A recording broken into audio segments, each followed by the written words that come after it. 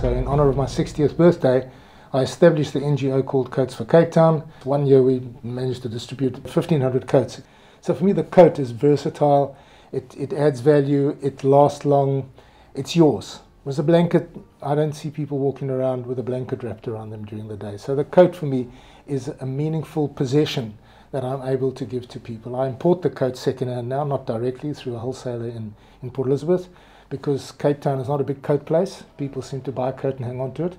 So the donations of coats are not as forthcoming as I would like them to be.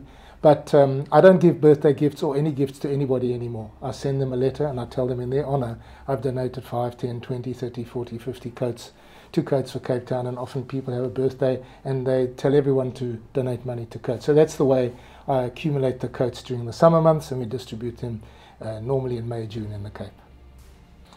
So it's really an emotional feeling to think about the coats that I've managed to collect together to be distributed to the homeless on the streets tonight. Over the last 6 years, every year we choose a different NGO to distribute the coats to. A few years ago I chose All the Havens in Cape Town. Last year it was Straatwerk, and this year it's Ladles of Love. And it gives me great source of comfort to know that there'll be a few hundred people that will be warmer tonight because of the efforts of myself and my friends and colleagues and family over the past 6 to 12 months to gather these coats together.